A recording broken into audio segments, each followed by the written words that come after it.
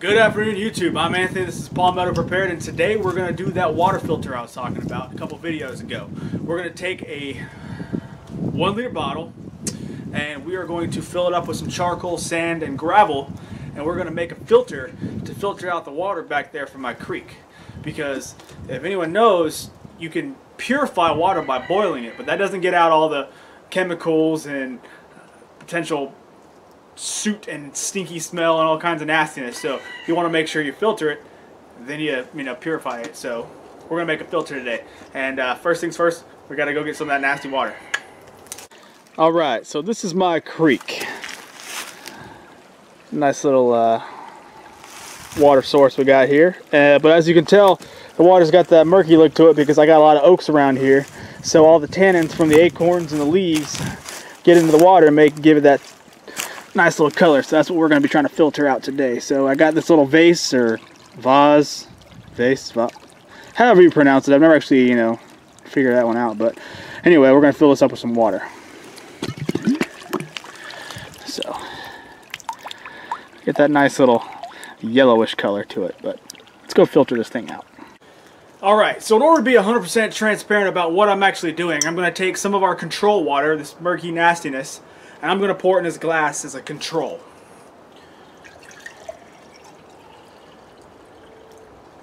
Alright, this nice little yellow water, this will be the control, so we can see exactly how much difference the filter makes. Alright, now, got my charcoal. I put it in a coffee filter. That way there's a little medium between the actual charcoal and the cap where I put a hole in, so that way we don't get just charcoal coming out. So I put a coffee filter to kind of hold it all together when I put the charcoal in. So now the charcoal's in, we're going to put sand in. And luckily for me, when they built this front part of my property, they put it all on sand, so I just went out there and dug and got a whole bunch of sand. So now we got the sand in, we got the charcoal layer, we got the sand layer, and I've packed it down. We're going to put in some rocks, some gravel. And luckily, since I got chickens, I got a whole bunch of their grit, which is just crushed up granite. So I'm just going to put a handful or two of the crushed up granite grit right on top. So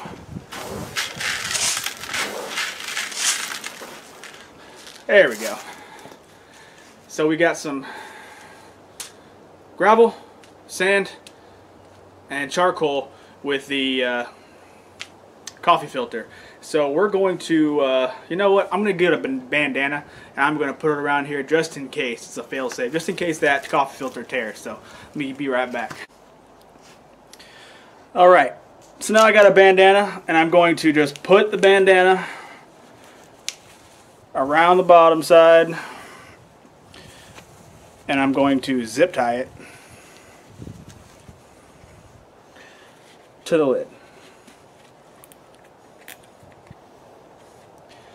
This is one of those times where having 3 hands would really pay off. So, adapt and overcome. Now, we have our glass, we have our water filter. I'm just going to put right in there, and you can see it, hopefully. Alright, and we are going to pour our nasty in the glass.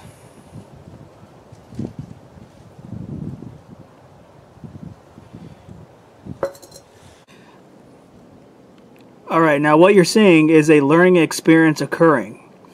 What has actually happened is the coffee filter bit me in the butt because the water that was going through the sand is creeping around that water filter, not going through the charcoal like I wanted to. So I'm going to have to pull it back apart and take out that coffee filter and most likely put a piece of cotton in the cap.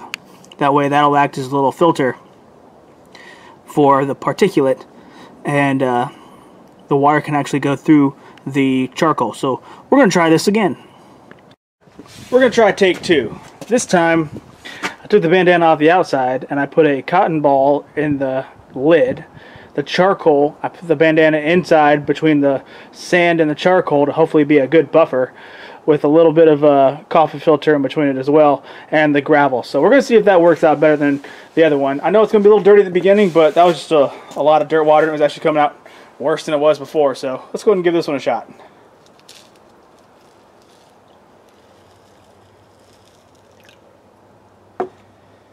All right. All right, so it looks like the water that came out of the filter is dirtier than what we're getting in there. I'm assuming it's because you got to break in the filter. So we're going to dump it back in here, and we're going to see if it starts getting cleaner.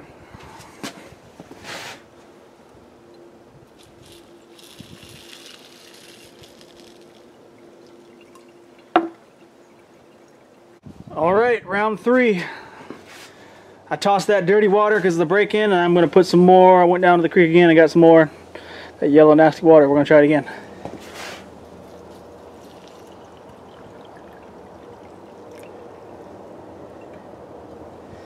All right, that's number 3. Let's try number 4. We're going to go ahead and pour that back in the top and see if it gets clear this time.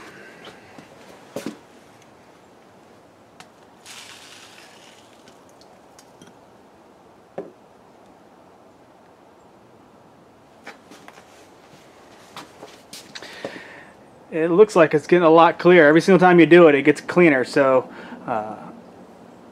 we should be ready in the next, this one or the next one. We'll see. I'll get back with you when this one's done. All right. This is number 6. This is the last one I'm going to do because, let's face it, I'm not going to sit here and keep on updating y'all on 5, 6, 7, 9, 12, whatever. Basically, I think we get the gist of what's going on here. With any filter, you have to break them in. That's a learning experience for me. So the times that I've watched this and seen this and whatever done, and it comes out clean the first time, that's go ahead and put in a BS on that one, because it doesn't, because you got to break in every single filter you do, obviously. Now this is number 6, running through over and over again the charcoal, sand, and pebbles. And it takes quite a few, minutes to go through every single time. But as you can see from the control versus now, there's a marked difference in clarity. So I'm sure if you do this about 1 or 2 more times, you'll get that crystal clear water that we won't have anything, and then this filter will be good to keep being reused over and over and over again. Now, you're still going to, I don't know about y'all, but I'm still going to want to boil this just to make sure that there's no pathogens and amoebas and all kinds of nasty, weird stuff in there, because there's beavers in that creek and I don't want to get any beaver fever. So I'm still going to boil it before I drink everything, but at least I know that the sediment and the odor, because I definitely smelled this, and the odor is gone compared to this one. It smells funky, pond, nasty scum or whatever. I smelled this one after about the 5th time, and it really don't smell anything, so the smell is gone. So with that being said, I just wanted to show y'all how you can make a filter with charcoal, sand, and gravel, basically things that you can find around your house. Put in not 2 liter, this is a 1 liter. 2 liters don't drink soda, so they got me a 1 liter, and you can make a filter easily with household stuff, just in case you ever need to. And this is one of those things where I highly advise, if you actually want to get into this, bushcraft kind of thing, to practice, because obviously there's a learning experience for me. Didn't realize you had to run it through so many times to break in the filter. But with that being said, I'm not going to keep you here all day. I hope you learned something, because I sure did. And if you did, go ahead and hit like, subscribe, share this video all you want to, and I will catch y'all later. All right?